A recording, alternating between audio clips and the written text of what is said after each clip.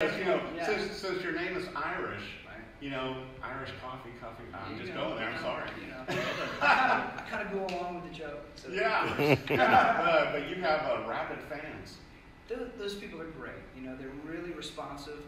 In fact, one of the things that we did on the record on Back on My Feet Again, one of the songs, for the video, I wanted to kind of make them a part of it. And so we had people share their stories of hardships and things that they've overcome, and the response was great. I'll tell you what, it's a powerful video. I watched that, and just, and I didn't know that's how you reached out to them. I didn't know they were fans and everything else, but I mean, what an incredible video to have them join into the music on that and sort of stop down the song and show their hardship and what they survived. Absolutely. It made it mean so much more.